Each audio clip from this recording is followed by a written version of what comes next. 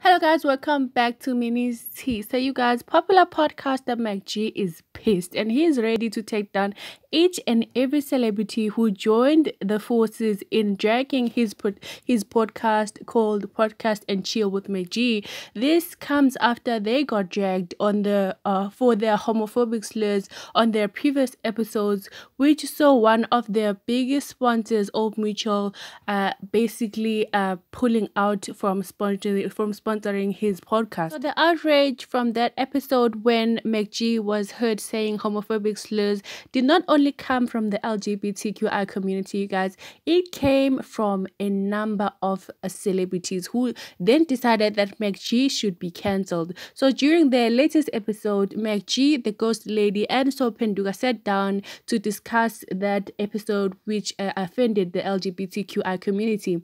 And MacG, he was basically dragging each and every celebrity who came for him.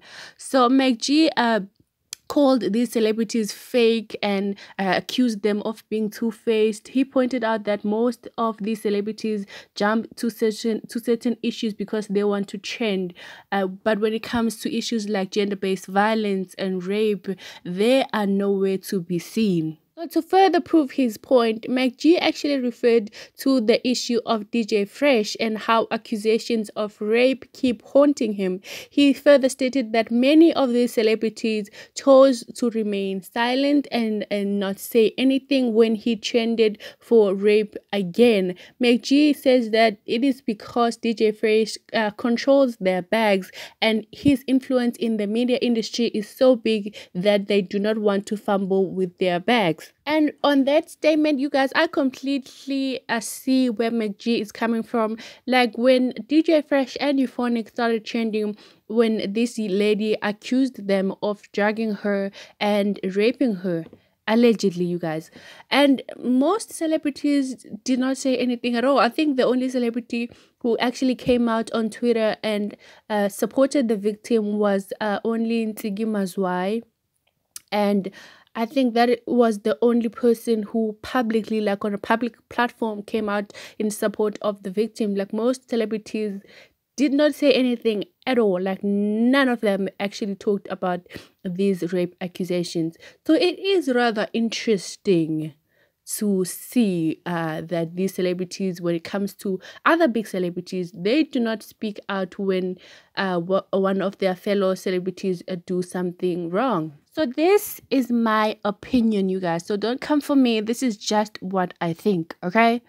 So what I think is that these celebrity beef or celebrity fights that MacG is having with these celebrities are taking away the sincerity of the real issue. The real issue, you guys, is that our society is not educated when it comes to the LGBTQI community.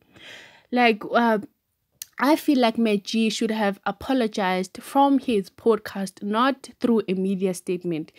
Like his podcast has a lot of viewership, like a lot of people listen to his podcast, and I felt like that media statement, not a lot of people saw that he apologized through that media statement. So I feel like if MacG is gonna do a mistake on his podcast, and when he wants to clarify that mistake and apologize from that mistake, he should also do it on his podcast, because that statement, I'm pretty sure, you guys, it only reached a small number of people, whereas on his podcast he could reach a large number of people. And till this day, some people think that MacG hasn't apologized for his homophobic slurs, but if he had addressed these whole drama through his podcast, most people could have heard him apologize for what he said. So anyways, you guys, that is all the tea that I have for you at this moment. And as always, don't forget to subscribe, like, and share this video if you care. And I will see you guys on my next video.